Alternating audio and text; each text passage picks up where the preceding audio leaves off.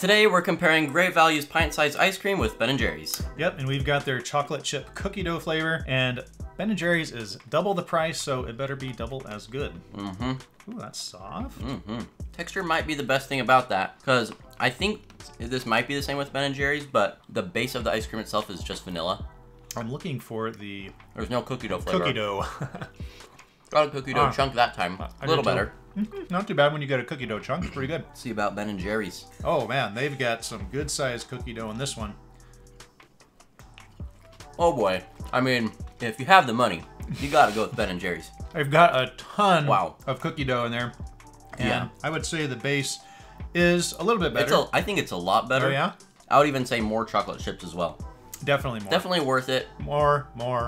Everything's more. We post food reviews every single week, so subscribe to our channel if you haven't already.